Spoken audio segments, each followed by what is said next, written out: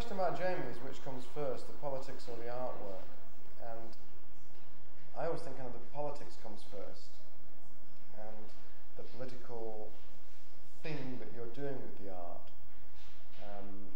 In fact, on the back of an early Sex Pistols single, I think it was Holidays in the Sun, that's when I made the connection, because there's a picture of these nice people in a nice house eating some nice food with a nice child and a nice table and a nice tablecloth.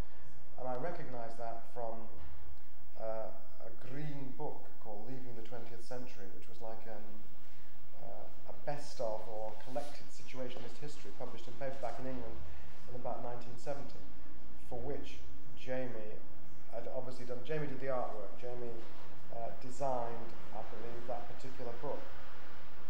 I mean, the strange thing about situationism, which Malcolm and Jamie dabbled in the late 60s and early 70s, was that particular anarchist or post-anarchist movement used artwork for political reasons.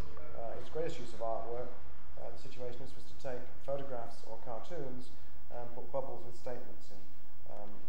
In fact, there was a particular one from Strasbourg in '66, which was called, ignore the phone, which was called The Return of the Drutty Column, which got me into Situationism, which was two cowboys walking along or riding along and bubbles.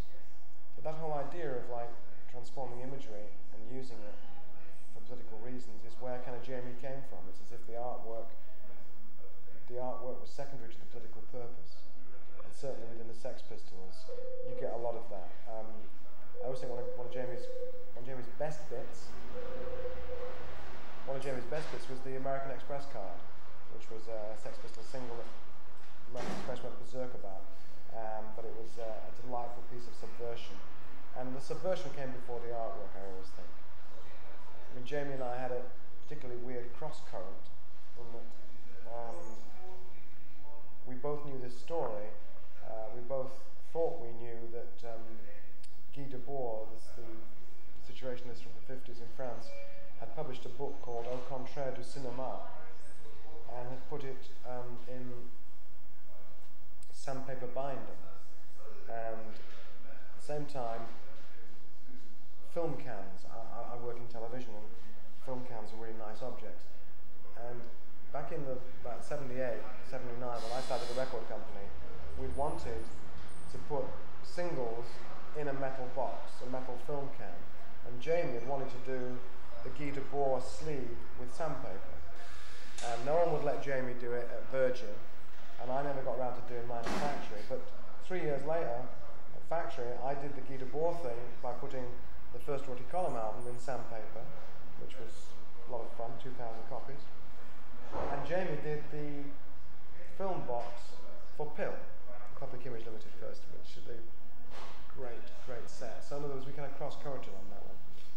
And since we're talking about Liverpool a little bit, it was always interesting that it was the assholes at Probe Records in Liverpool who were the most exhaustive in their complaints about the damage done to their stock by the Drutty Column album, and the sand from the sandpaper getting into all the records. And Probe never paid me for it, unknown pleasure either, but let's not get into complaints. So that's Jamie and the politics and stuff. Oh, excellent stuff. The one complaint I have is that Jamie, quite rightly, épaté la bourgeoisie, and still does, shocks, and is controversial. I think in particular of that wonderful, the swastika done in marijuana leaves, which was a phenomenally shocking image. And yet, sometime in the mid-80s, when I was quoted in NME as saying James Anderton is right about gays or whatever, which was me being controversial, and actually trying to make some point about the lifestyle of San Francisco and New York, and that no one had come to terms with it. I was then going to meet Frank Clark, who I was very friendly with, and Maggie and Jamie in London. And Maggie and Jamie turned up early and said, for God's sake, why did you say that? You know, don't have a row with Frank. And I proceeded to have a row with Frank. And then for about 4 years, Jamie and Maggie and Frank didn't talk to me. I think Frank still doesn't talk to me. But I always thought at the time, since Jamie's life has been about shocking people, it's a bit tough of him to turn his back on me, because I said something that was controversial or unpleasant. I mean, it's like, how unpleasant can you get? Did I get too unpleasant? So I think Jamie should have stayed on course with that one.